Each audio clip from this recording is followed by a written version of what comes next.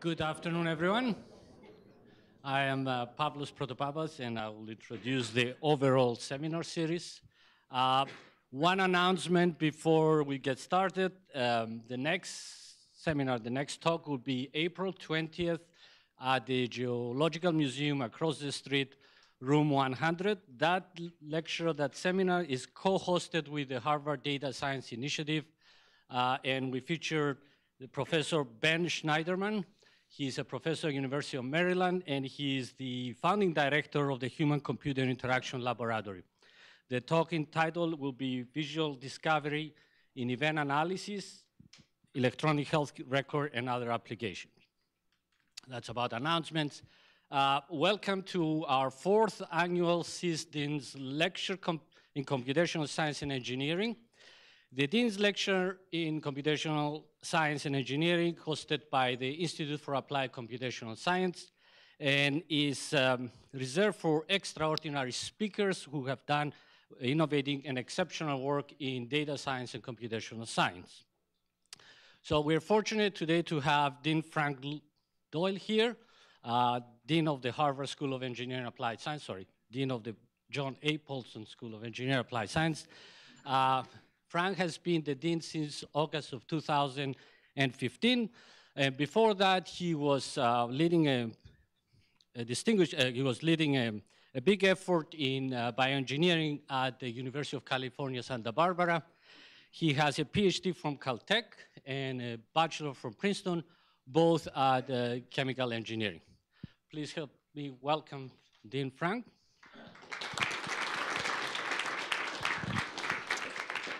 Thank you, Pavlos, and thank you all for coming out. I see a lot of new faces in the audience, so it's great to have folks joining us here at IACS and CIS in particular. So I only got to meet David for the first time last night, and we had a delightful conversation over dinner, really fun, wide-ranging series of topics we covered. David is currently the Charles Young Professor of Astronomy at Princeton, where he has been on the faculty for 30 years, maybe, something in that range.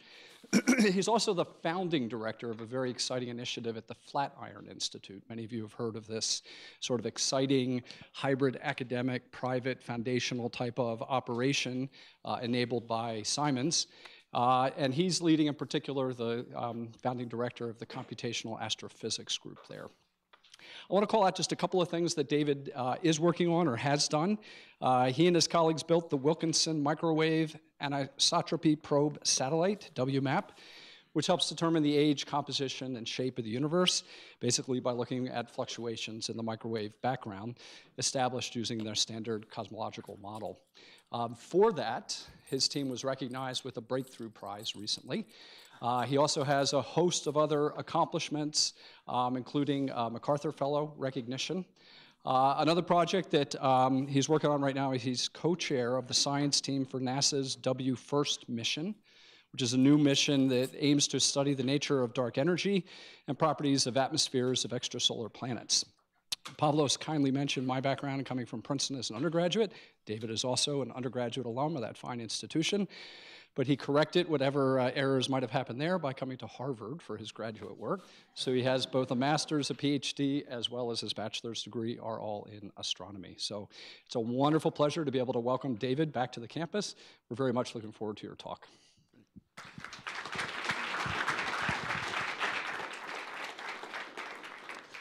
Thanks. It's a pleasure to be back.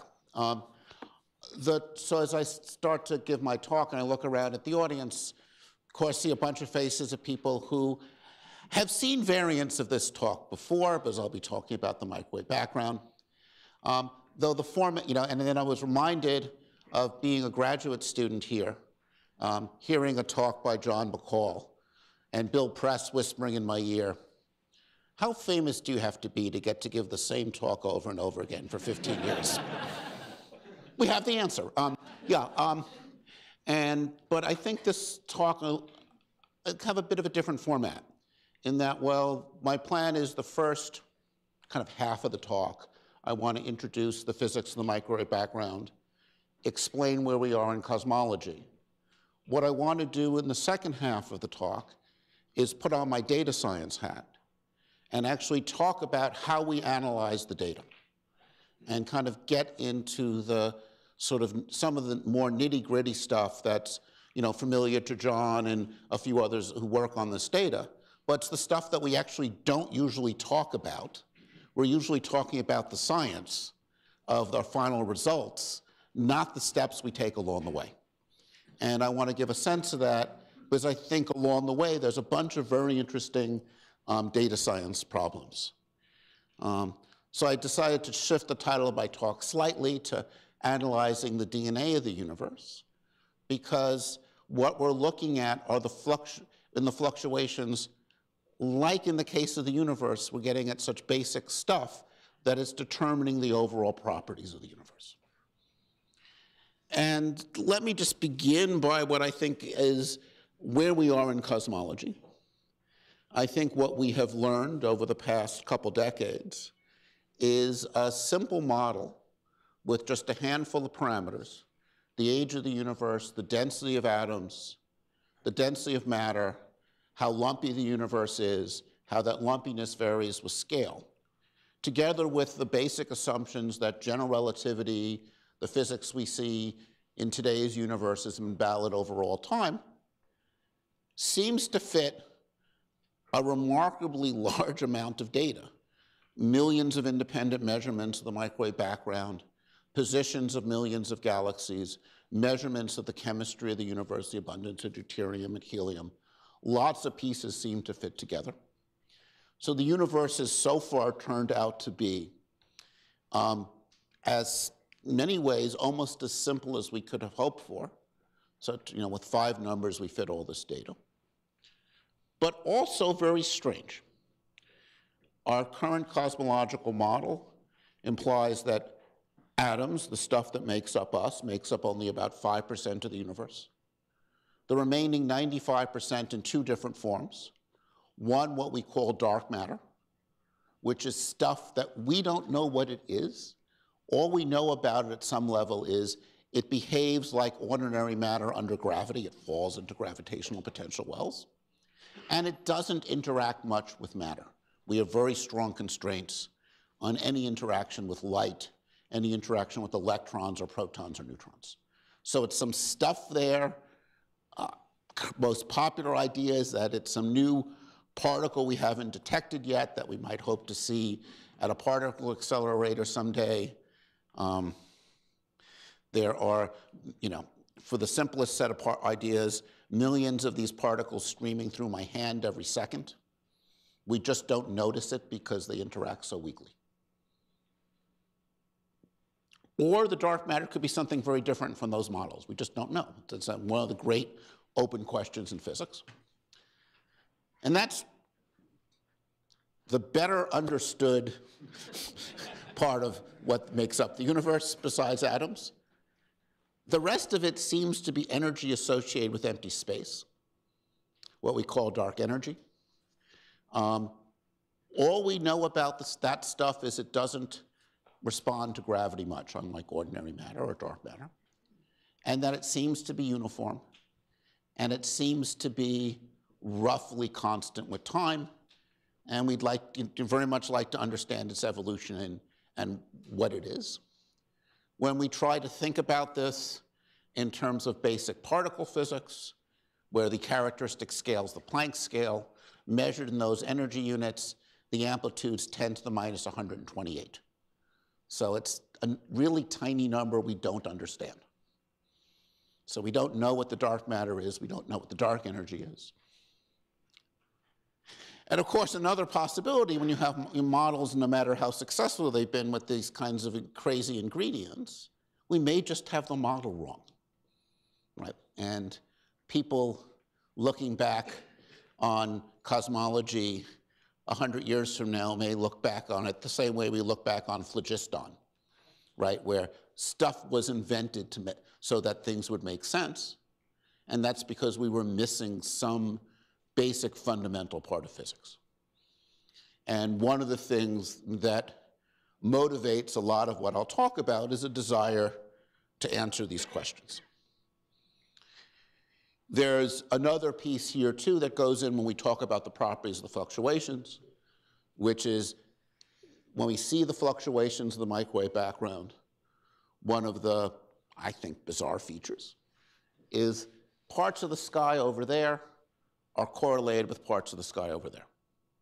And the reason that's bizarre is in our standard cosmological model, those two parts of the sky have never had a chance to interact. So how do they know to be correlated? The most popular answer to that is that the universe underwent this very early period of acceleration we call inflation. Other possibilities include that the universe, before there was a Big Bang, there was a period, the universe went through a cycle of expansion, collapse, re-expansion.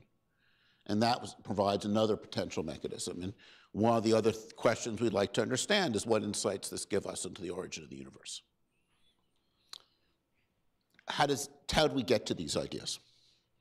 To talk about them, I have to begin by teaching you all special relativity, for those who haven't seen it.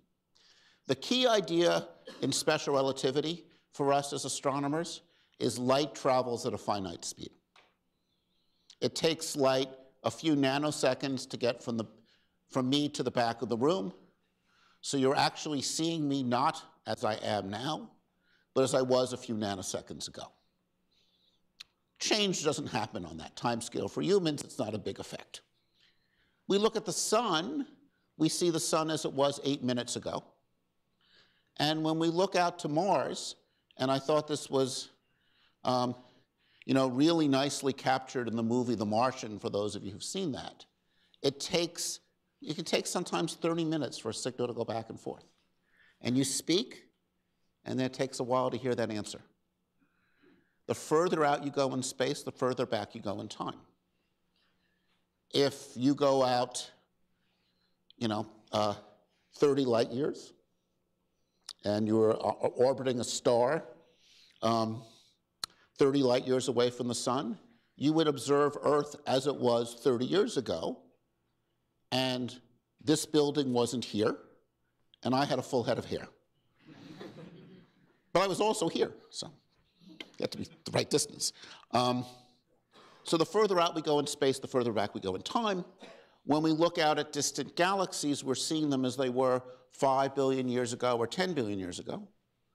What I'll be talking about today are observations of the microwave background, where we're looking out 13.8 billion years ago, and we're seeing the universe as it was back then, only about 380,000 years after the Big Bang. Everyone good with special relativity? Good. All right, general relativity. General relativity consists of two key ideas. Matter tells space how to curve, and the curvature of space tells matter and light how to move. What that means, and this is when we first tested this, was when you observe a star behind the sun, light from that star gets deflected. So instead of observing the star at position A, you'd observe it at position B. And Einstein realized this effect would be there. In 1915, he predicted this effect. When he first did the calculation in 1915, for the 1915 eclipse, he had not fully understood how to do the relativity calculation correctly. His prediction was off by factor 2. Einstein was both smart and lucky. The First World War was on, and the weather was bad, so no one made eclipse observations in 1917. But by the end of 17, he had figured out the full version of how to do the calculation, got the factor 2 right. And then in 1919, the famous eclipse expeditions made the first check of this theory. And there we go. Here's from the New York Times. I love this headline. Light all askew in the heavens. This was 1917, so it was mostly men of science. Over 100 years, we've made modest progress. More or less agog over the results of the eclipse expedition. This is actually another example of New York Times fake news. It turned out that the stars were where Einstein calculated them to be. So that was the great success of the theory. And kind of, and over the last 100 years, we've continued to reinforce this basic idea of general relativity. Now, the key idea that relativity implies for cosmology, and this, I think for most non-physicists, this is the thing that's most disturbing about cosmology, is the universe is expanding. That we are constantly, in some sense, creating space. And that the distance, and that it's not expanding, the name Big Bang is very misleading. It's not expanding in an explosion from a single point, but rather all space-time is being generated everywhere. And the picture I like to think of as my kind of physical model is I suppress one dimension. I imagine us living on a two-dimensional surface of a ball. And each galaxy sits on this ball. And what's growing with time is the size of the sphere. And then I think of all of space-time as a sphere, where we are today is one surface of the sphere, and the radius of the sphere is time. So each surface in the sphere is a different time, and the universe, as the universe ages, we move out further and further on the sphere. And I think that physical model is a good one for several reasons. It makes clear that there's no special place in the universe. The Big Bang didn't happen, here or in Andromeda. It happened everywhere on the sphere. The Big Bang is a moment in time at the center of that sphere. That's the initial singularity. We don't know the answer to the question often asked, well, what was before then or what not, right? This either is when time began, that's the Hawking-Hartle version of this, or there was a bounce before this, or this emerged out of some quantum foam, or something else, which is a completely open question in physics, what happened then. For the purposes of my talk, we're not going to focus on that, but rather what the universe looked like about 380,000 years after the Big Bang and its subsequent evolution. But you should think of all this in the context of this expanding universe model. Okay, so here's our quick history of the universe. Universe starts out very hot and dense. As it expands, it cools. And about, in the first few minutes, you form almost all the helium and deuterium in the universe. About 400,000 years later, the atoms form. That's about when we're looking back to when we look at the microwave background. About 100 million years later, stars start to form. And, galaxies like our own, significant pieces are being assembled by, say, 1 billion years after the Big Bang. The sun formed about 4.5 million years ago. So it's sort of an interesting time scale. It's about 1/3 of the age of the universe. So it's, relatively recent, but time, it's in some ways a young universe, if you think about it that way. And we're over here. In detail, when we look at the microwave background, we're looking at a time when the universe made the transition from ionized to neutral. And we sometimes talk about looking at the surface of last scatter. It's not an infinitely thin surface. I think of it physically like looking out on a cloudy day at the cloud layer. And you're sort of looking through the transparent atmosphere, which doesn't have water vapor, to the layer of clouds, and you're seeing fluctuations in the surface of the clouds. And that's an interesting place to look, because you're then looking all the way back in time and seeing conditions back then. So when we look at this microwave background, it's this leftover heat from the Big Bang, right? So the universe starts out hot, this radiation's expanding, and we're seeing it everywhere. It's filling space.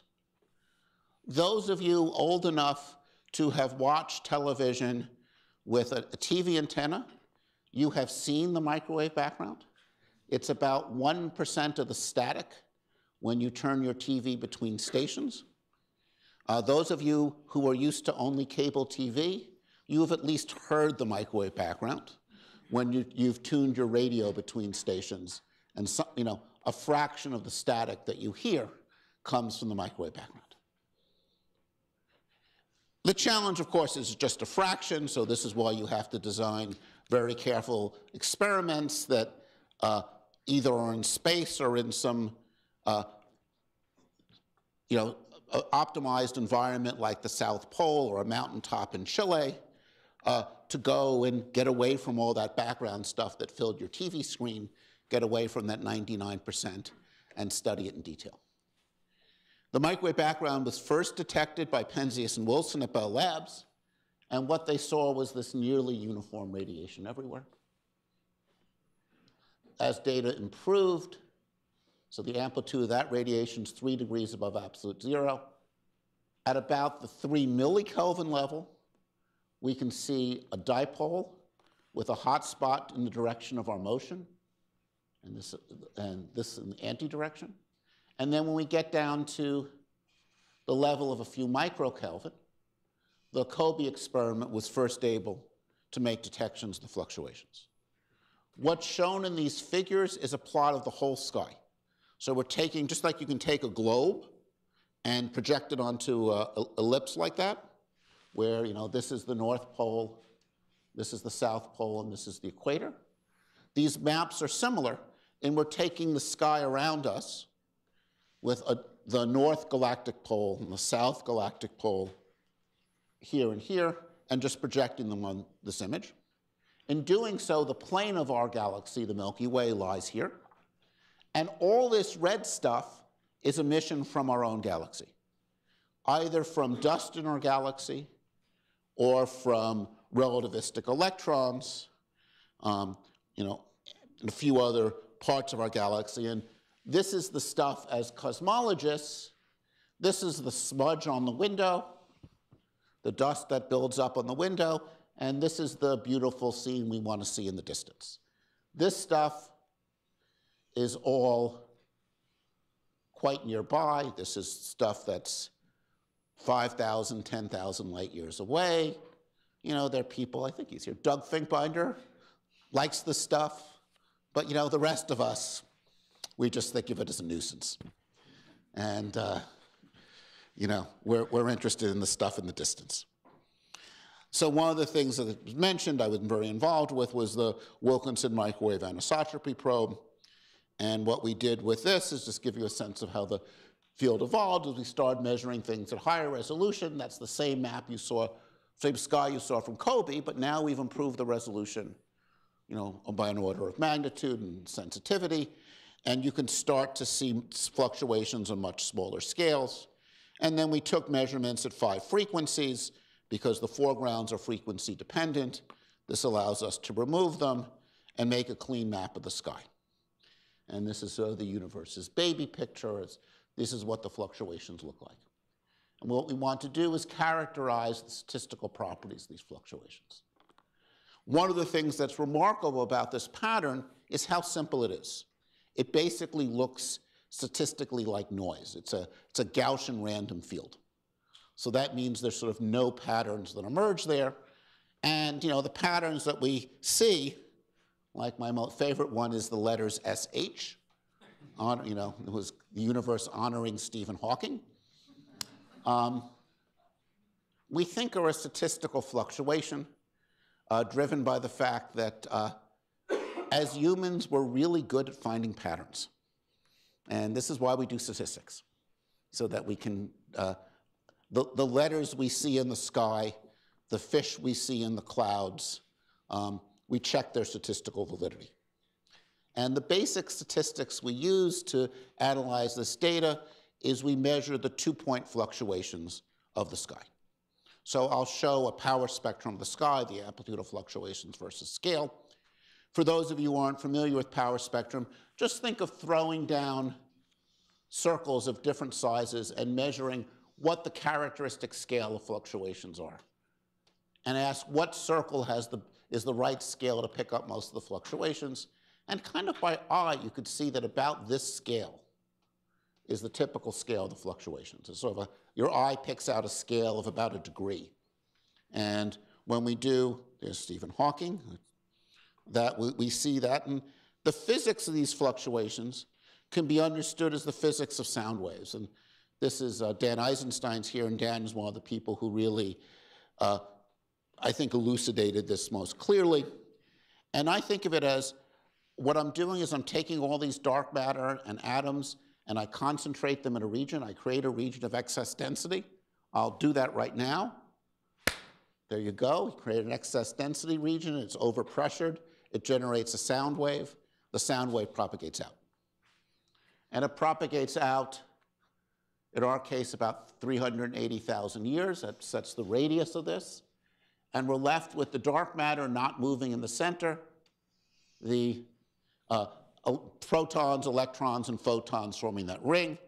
That gives us, we combine many of these things, and what we see on that sky is just a whole bunch of those sound waves and the patterns they produce.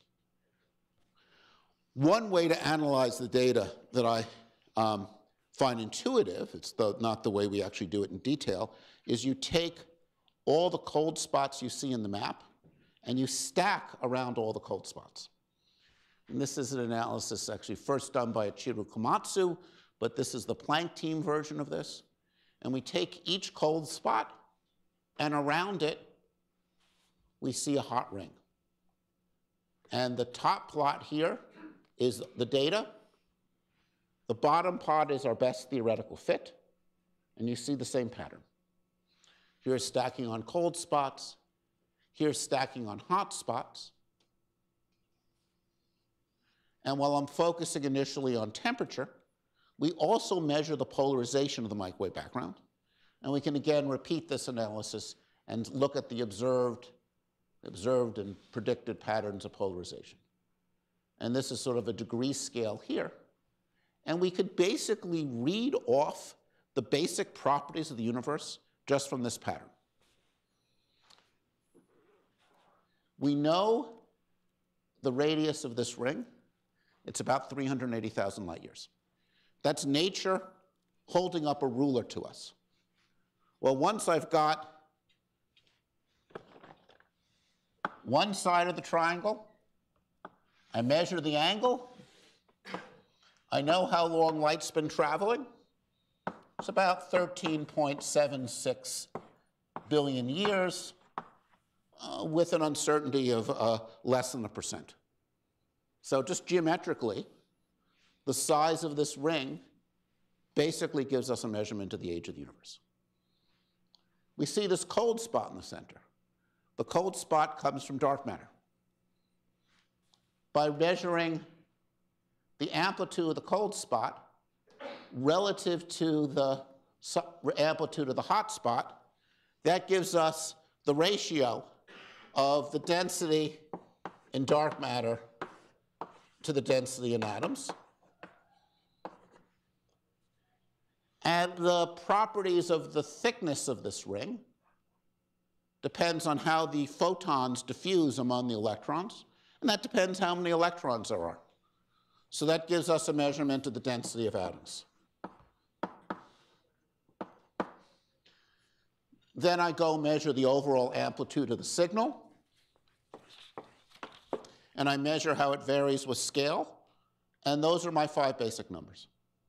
So I just kind of by eye, we can start to infer all that. What we do in practice is we go to the data, and this is the version of the data now about a decade ago, and we'll go forward in time soon. And we fit to the data our best fit model of the amplitude versus scale, pull off the parameters, and fit our basic model. And then that tells us what the universe looked like 13.7 billion years ago. We put in gravity, we run it forward with time, and then we compare this to the universe today in terms of the statistical properties of galaxies. So if I were to give this talk a decade ago, I would have said everything fits. We've got a very successful cosmological model. What's happened since? Well, on the experimental side, one of the big steps forward was the European Planck satellite that measured the fluctuations with higher precision, higher resolution, and now not at 5, but at 9 frequencies, so that you were able to construct even better models of what's going on with the galaxy to remove those foregrounds. And here's where we were when the Planck data first came out. And I view this plot as both a tremendous experimental and theoretical triumph. What you see is data in blue from WMAP, data taken from Chile from the Atacama Cosmology Telescope, a project that I'm part of and at the time was led by Lyman Page. Data in red from the South Pole Telescope, a telescope led by John Karlstrom at UChicago. And finally, on top of this is the Planck data. And you can see the 4 experiments measuring fluctuations at a few millionths of a degree, all agree remarkably well. Right? So that's first just a great experimental triumph, very different techniques, different places, they all fit together. And then the curve going through the data is the model. And it's a model that really goes back to work done by Sinyaev and Zoldovich and Peebles in the 1970s, and fits the data very nicely. Recently, things have started to get interesting. So I've been emphasizing everything fitting in this overall triumph. But as the data continues to improve, the fits get less, a bunch of the things start to get out of family. So here are measurements of the expansion rate of the universe, the Hubble constant. And this black line here is what we get when we extrapolate from the microwave background. And that gives us an expansion rate, of about 67. And the blue curve is what happens if we take observations of, in this case, we use observations of the baryon acoustic oscillation scale, these same sound waves. Let us calibrate things here. And then use the supernova data and let us extrapolate here. And that all fits, and these two agree rather nicely. The third curve comes from local measurements using primarily supernova to measure the distance to nearby galaxies. This is the classic way astronomers have done this, though over the last decades, they've vastly improved the way we measure distance to nearby stars and then nearby galaxies. And this is work from actually a fellow Harvard graduate student, Adam Rees, who won the Nobel Prize for his work on discovering dark energy. And Adam and his group get a value more like 72. Now, if the error bars were a bit bigger, as they were 5 years ago, this would all be a great triumph. 68 and 72 aren't that far apart. When I was a graduate student here, cosmologists argued whether the Hubble constant was 50 or 100. And at the time, they had error bars about as good, or claimed to be as good, so the discrepancy was quite large. So what's going on here? Fundamentally, one of 3 things. Either the error should be bigger here, the error should be bigger here, or there's a systematic, or we're missing some physics. The easiest physics to add to make the data fit is to say, well, we don't understand the properties of dark energy well. Maybe the amount of dark energy is growing with time. And the universe is not just accelerating, but the rate of acceleration is growing. This possibility has profound and I think quite depressing implications for our future. Because if the acceleration continues to grow with time, eventually galaxies get torn apart. Then, after we tear apart galaxies, we start tearing apart planets and stars, and then atoms, and then nuclei itself. So everything is destroyed in a big rip.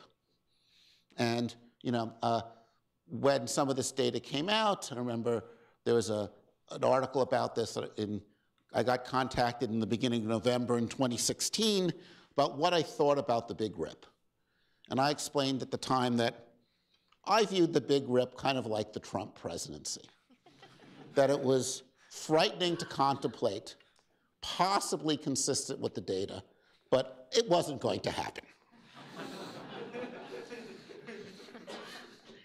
So as I read the news, I reconcile myself by saying, as bad as things are, it's not like all the atoms in the universe are being torn apart.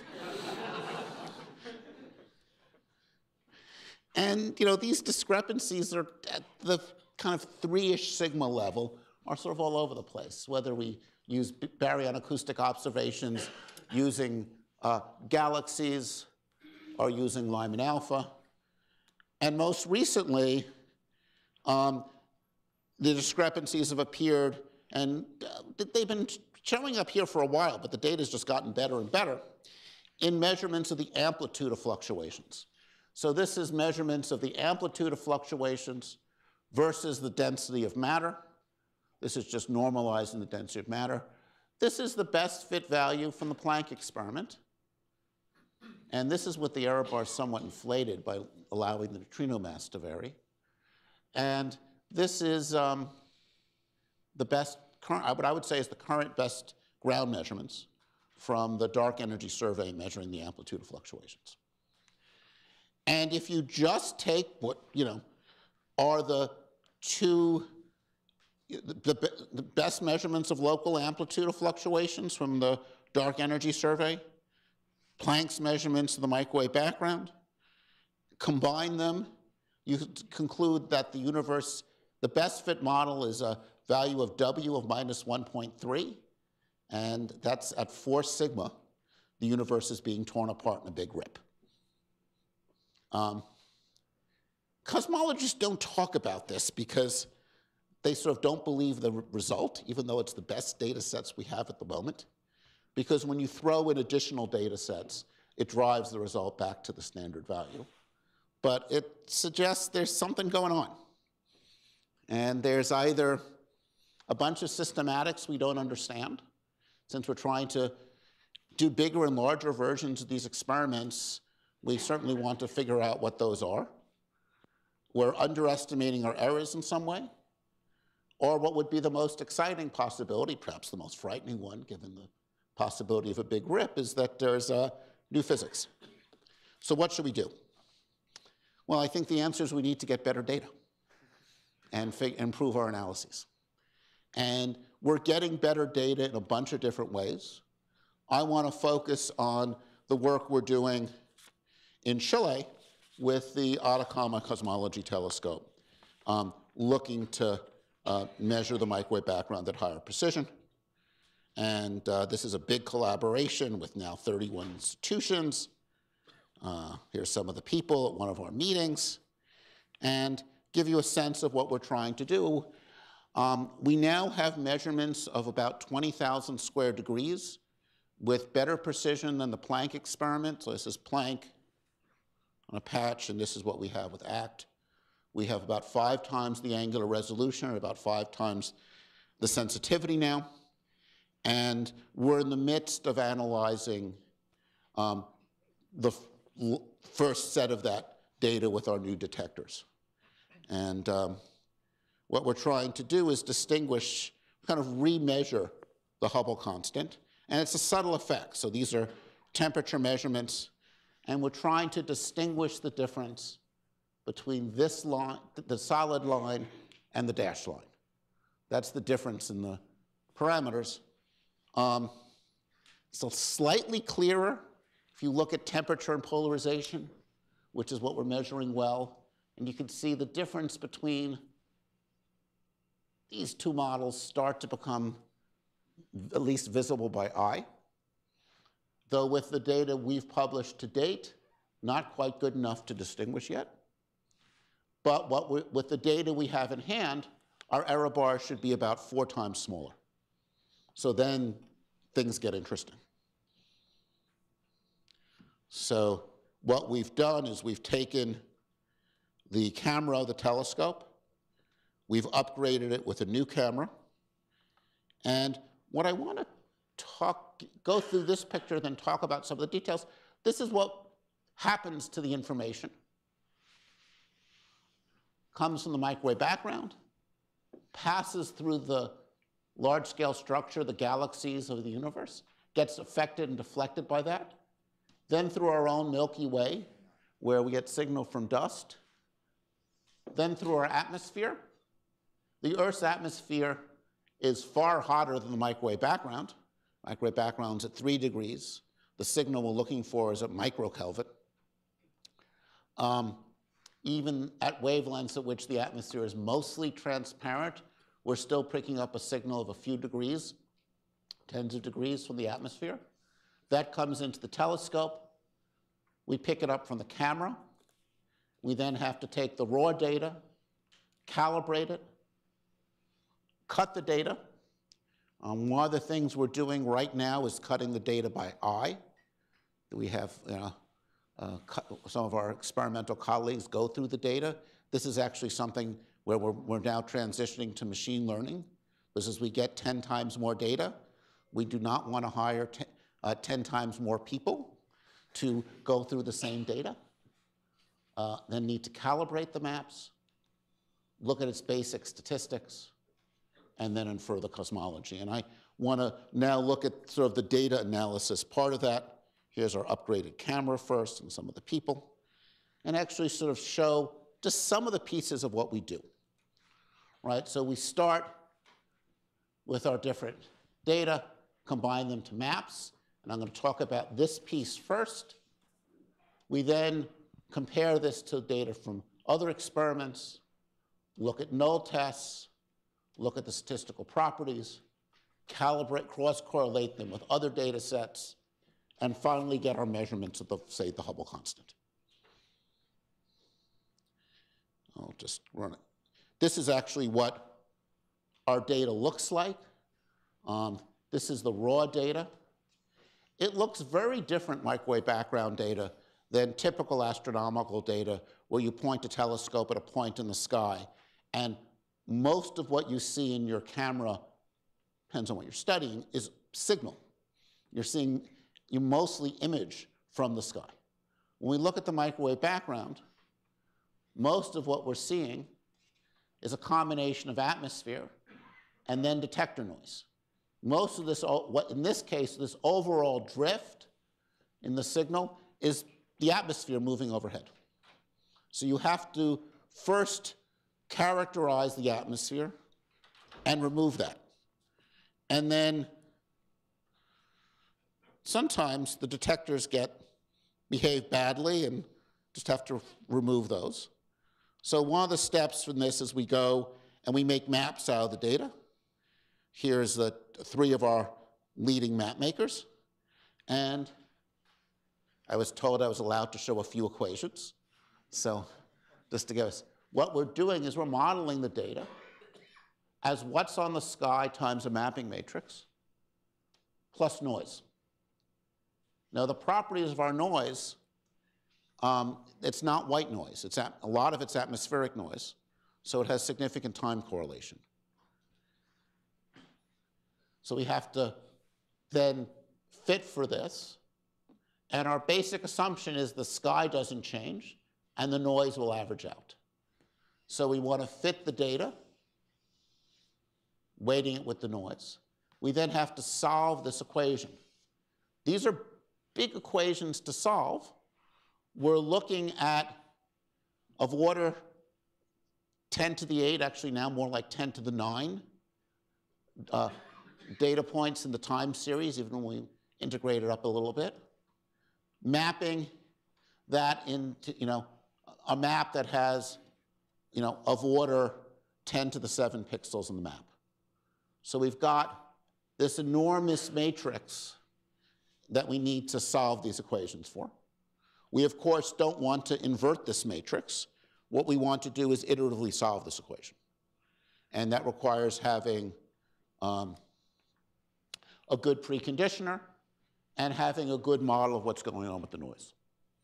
And the noise, because of a lot of it's atmospheric, has pretty complicated structure.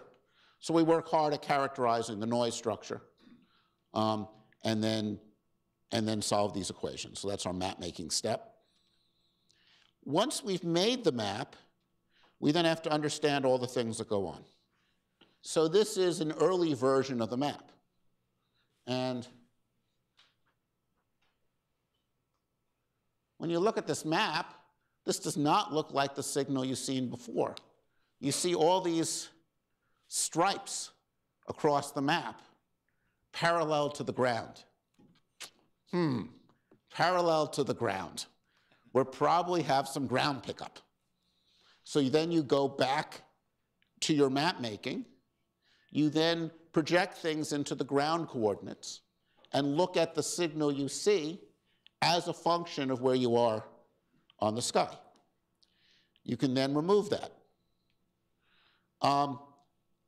You then start looking at things like, can we measure the side lobes of the telescope? When we're observing over here, and the moon, which is pretty bright, is over there, or now that we're observing also in the daytime, when the sun is over there, do we pick up signal in our side lobes? Because even if the signal is down by a factor of a million, that's going to show up if it's coming from the moon or sun. So now we project our data into moon-centered coordinates. So we ask where the moon is at any given time. And this is what our maps look like in moon-centered coordinates. And then we start throwing out the data whatever the moon is within a certain fraction of the sky, of our viewing angle. And the way we do our analyses is continuing to move forward like this. One of the limitations, one of the things that kept us from getting the data out for close to a year is we've kept seeing these funny correlations between our temperature and polarization signal that made no sense. And what we finally understood was when we started to take maps of Saturn as a source, look at it in polarization, that we had these funny side lobes that were showing up not in Q polarization, but only U polarization.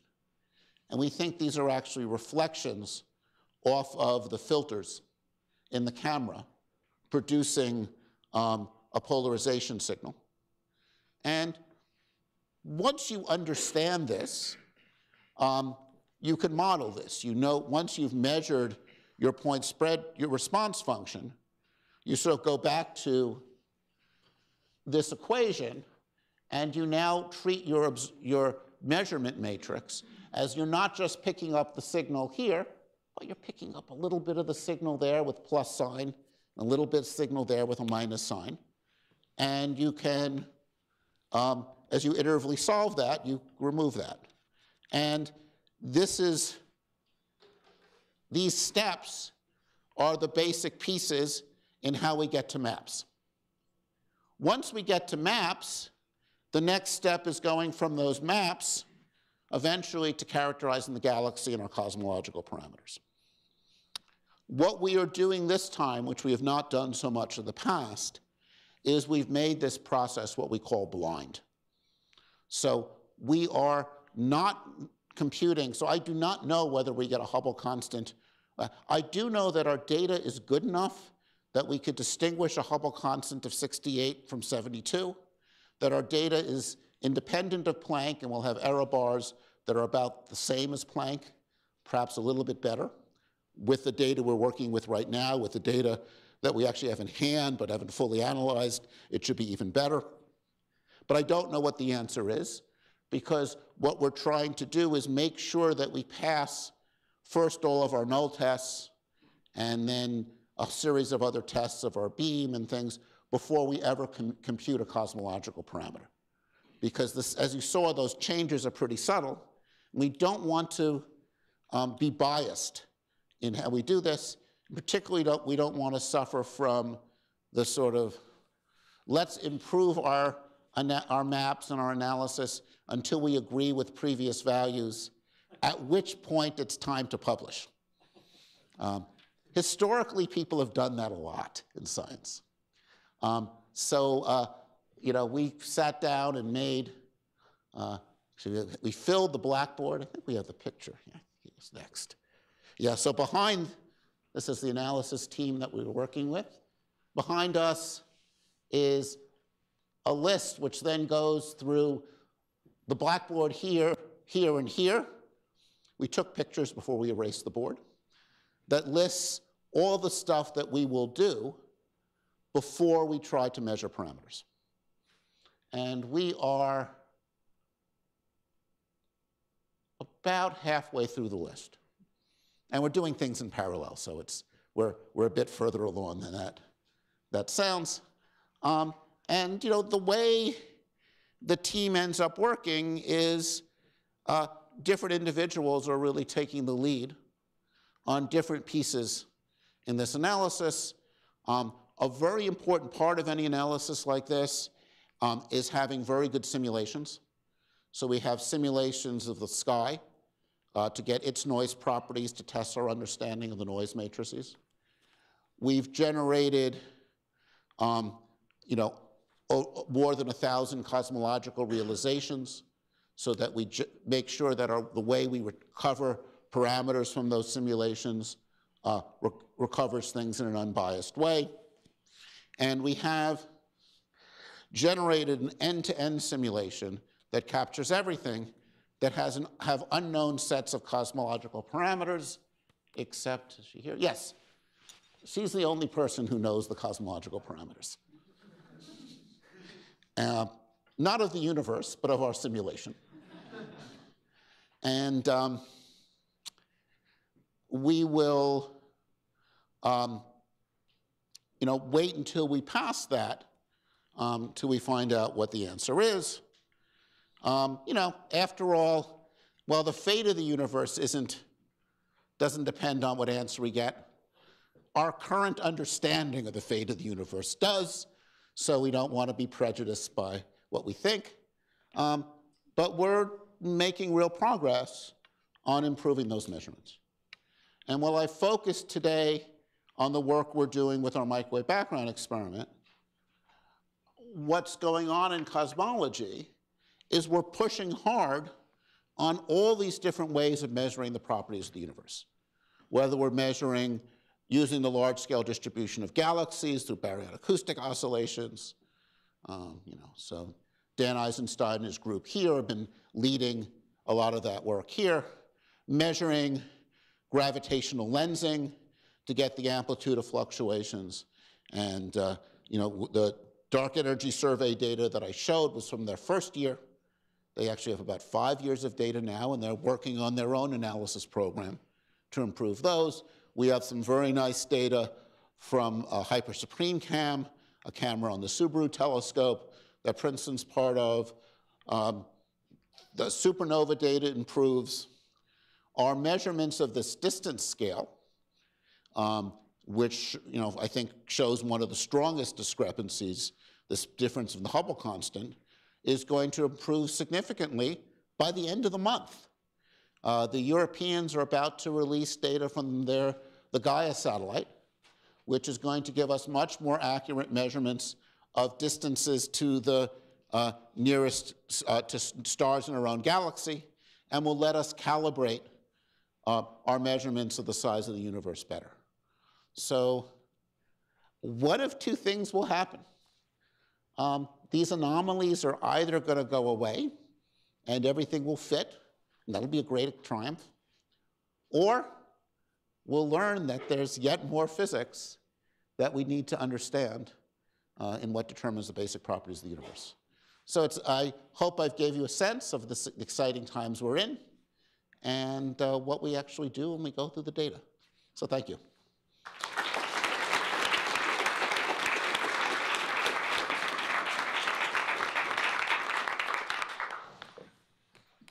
Great, so take some questions. So, yes. Can you give us a sense of how things might improve with off-the-Earth observations? Say there's a moon-based telescope, or when the Webb telescope gets up and is operational? So the Webb telescope is going to tell us a tremendous amount about how galaxies form and evolve in tremendous amount about exoplanets. The Webb telescope is really optimized to look at a little piece of the sky. So it's, I think of what we do as scientists as falling into two categories. We either study individuals in great detail, or we look at the statistical properties of large samples. All of the surveys I'm talking about look at statistical properties of large samples. That's what we do for galaxies. That's what we do for microwave background. Webb is going to be in the category more of being the most powerful thing we've ever done to study individuals in great detail, or properties of a handful of galaxies. So I don't think that Webb will be as significant in advancing cosmological parameters. What we will be doing from space, we hope, is I mentioned in my introduction that I'm co-chair of the science team for the Wide Field Infrared Survey Telescope, WFIRST. And the idea there is to do a survey of the sky in the infrared from space for a well-controlled environment. When that launches in 2025, we hope that will be a significant advance on those parameters. The moon is not a particularly attractive place to do science. When I chaired the astrophysics subcommittee for NASA, we looked at that and did not recommend significant lunar program. The Decadal Survey, National Academy has looked at this a number of times.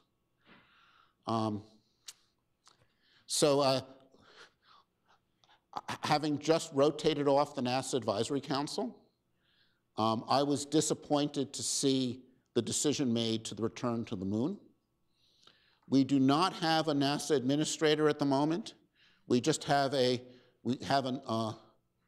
National Space Board, which has no scientists on it. So we do not have scientists playing a significant role in space policy, as in other areas. So I am not, there's a group of people who are big enthusiasts for the moon. I like to think of them as lunatics. Alyssa. When David and I were graduate students, you gave this very prescient talk about axions and photinos, in which you said, and I will live to see the day of precision cosmology. And you were totally right. So now I'm going to put you on the spot. I'm going to say, do we do something wrong in the analysis, or is it new physics? Which one do you want to bet on? Something wrong with the analysis. Okay. That's usually the right bet, right? Most of the time, these are hard analyses. I have ideas on I understand the CMB analysis best, so I have things that I am suspicious about. There's a tension between, if you measure the cosmological parameters from Planck using data on angular scales larger than 1/6 of a degree, so L of 1,000, you will get one answer. If you look at data on smaller scales, you get a different answer, and the differences are pretty big. The Planck data is the shape of the peaks are a bit off. Okay, I'll get a little my suspicion. Okay. The difference between these two curves are really small. If I lower the amplitude of the Planck points by just a little bit, it will change the parameters. Well, a little bit of this scale versus this scale. What does that mean is the transfer function for map making could, if it was off by 1 to 2%, that would be enough to explain the difference in parameters. So you're saying data science could save the universe? From its fate of being torn apart. I am confident that the referee of that paper said there needs to be end-to-end simulations of the transfer function for this result to be robust, and that the response of the team was, in their 2015 paper, that they plan to do this, and this will be in their next science paper, which will come out within the year. So, It's hard. It's hard to get all these things right, and it may turn out not to be that. But for the Planck data, that's what I suspect. For the supernova data, let's see what the local distance scale turns out to be. We're about to get better data there, and we don't know what causes type 1a supernova. We don't understand their underlying physics. And just because we don't understand something doesn't mean there's not a systematic associated with them. I mean, we're calibrating our measurements with something that we don't, calibrators we don't fully understand. It's real hardcore astronomy in that you observe stuff and calibrate. We don't understand the underlying physics behind the calibration. So I'm nervous that at the 1% level, there's something we're missing. So that would be my guess on what's going on. So, yes? The possible alternate physics source you mentioned was a change to the dark energy equation state. Is there any space where alternate dark matter models might show up in this analysis, or are we not really sensitive to those here? We are sensitive to some dark matter physics. In one form of dark matter that we know is there is neutrinos. Neutrinos show up and affect the microwave background, neutrino-neutrino interactions. For things that look like standard cold dark matter, as we look at the variance, axions versus photinos, or even things like self-interacting dark matter, their effect on the CMB is small. They tend to show up what has been, I think, the most sensitive astronomical measurements we have for that detailed stuff at the moment. It's actually observations of dwarf galaxies. Because when we get down to the smallest scales, that's where things tend to show up with dark matter. So that, for understanding dark matter right now, that's the forefront.